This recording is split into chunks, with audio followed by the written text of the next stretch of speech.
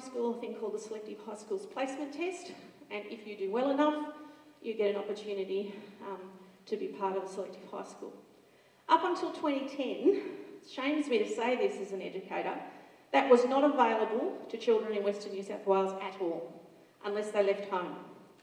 They could leave home and they could go on board somewhere like Yanco, for example, or if they wanted to go to we only have three boarding schools in our department. If you wanted to participate in somewhere like Sydney Girls or Sydney Boys or North Sydney Girls or James Roos, your family had to up sticks or find someone for you to live with, or make whatever arrangement you could. We didn't have that provision. And we put a case up at the time to say that we could deliver that level of education if we used all of these tools synchronously to connect with our kids. So this year we have 120 students between years 7 and 10 who are involved in the program, and they have 4 residential schools of 2 days per year, so that's 2 days each term, but the rest of the time all of their work is undertaken virtually. And that just gives you some idea of the spread of where the kids are located in this homeschool communities right across Western New South Wales. So we've got kids down, in the Lithgow end, and kids right out to Broken Hill, across those 4 years of 7 to 10, as I said. And all of these images are images of some of our Excellians at work, and you can see them in the top image undertaking their science practical work, and you can see them video conferencing. They have every week they have a school assembly. They just don't actually have it in a hall like they do at their home school. They have that virtual assembly through video conferencing.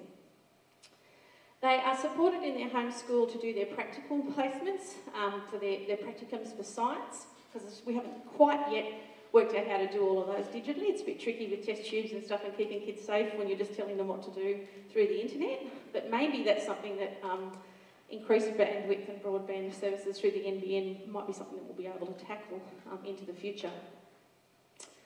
Okay, so that's not going to work either. I was going to actually show you the kids at work to show you exactly how the kids are going about learning in that modality.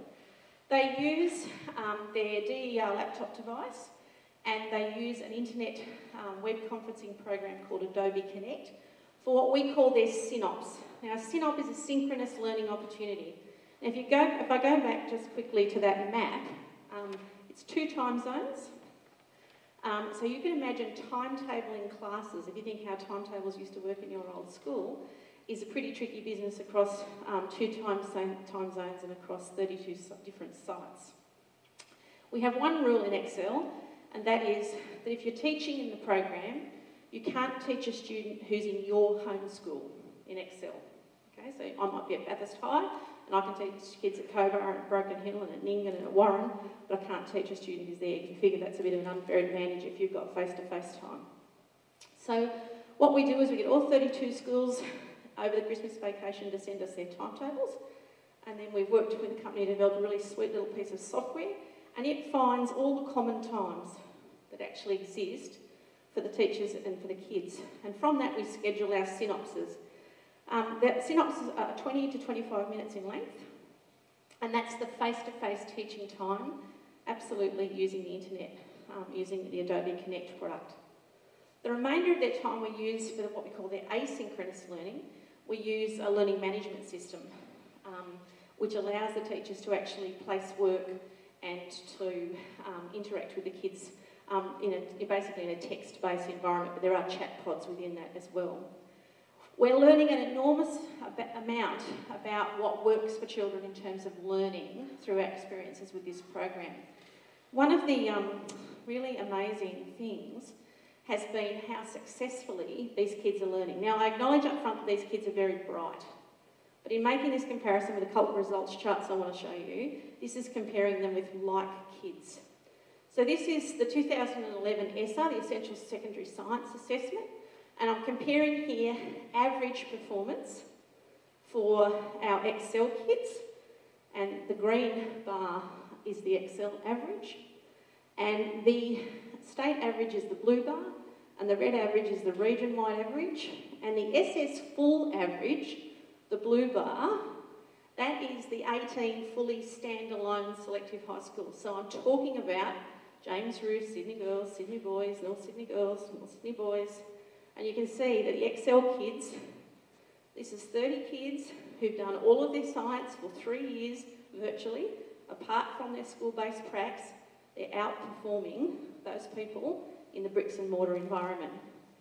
And I was really loath to show this to anyone for, most of the last 12 months, just a little bit internally, till I got these last week. It's a different actual colour set, but yet again, next cohort of kids equally performing, just slightly above. They're closer to the blue line, the SS average line this time. They're only just marginally above. But that's because I need to take 3 kids out who weren't even in the program and actually did the test. I take those kids out, the kids that have been with us for the whole of the time doing their secondary science, they're outperforming kids. And you can imagine as a teacher, I've got a fairly high degree of interest in why is it so? Like, why is it that when we're putting kids in standard classrooms that you would think would be the best possible learning environment, with all of those resources, teachers right there ready to hold your hand, how can it be that kids get 20 minutes, 3 or 4 times a week in a synops? How could they possibly be outperforming people that are in that more advantageous historically position? And, like anything, ask the customer, the kids can tell you why. And one of the things that the kids tell me assiduously about why they find learning in Excel easier, they say it's about questions.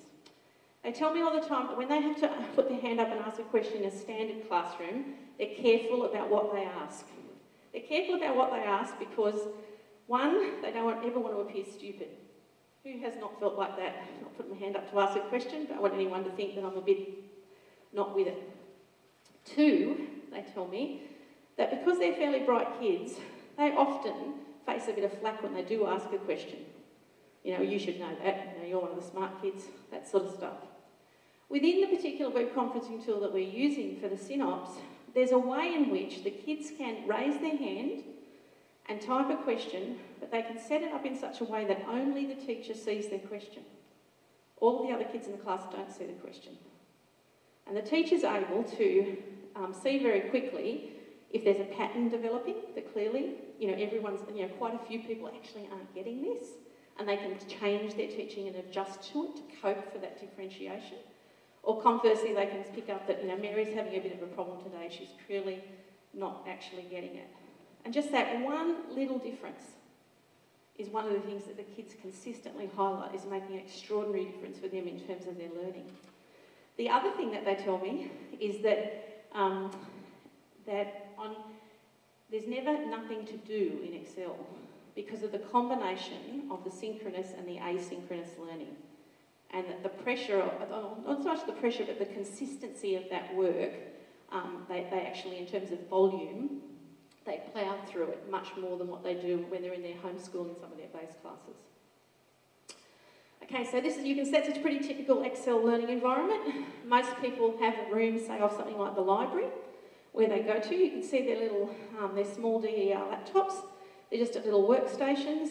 They've got headsets for their audio, so they're not bugging everybody. And they have their webcam enabled on their machine so they can see their teacher.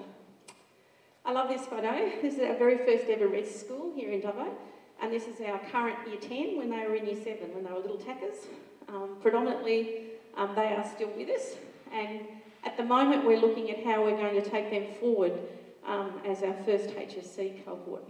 Because those kids will go into what we call stage 6 next year for their high school certificate, which will be pretty exciting. And so we're working with them to identify their course selections and all of those sorts of things to put the program for them together. And we're certainly looking forward to some pretty outstanding results from those. And that's just a little quote from one of our Excellians about how they find learning in Excel. So that was all about, to some extent, the past, giving you a bit of a sort of a broad brush about what's been happening in terms of ICT and education in the schooling sector over the last little while, probably with a bit of predominance on what's happening in the secondary space. So now it's time, I guess, to try and for me to hazard some guesses about what might happen into the future. Our previous speaker, in that fantastic example about thinking about going on their holiday and putting an island on Facebook and being bombarded with push notification, push marketing. I think there's a real opportunity for push knowledge and for push education.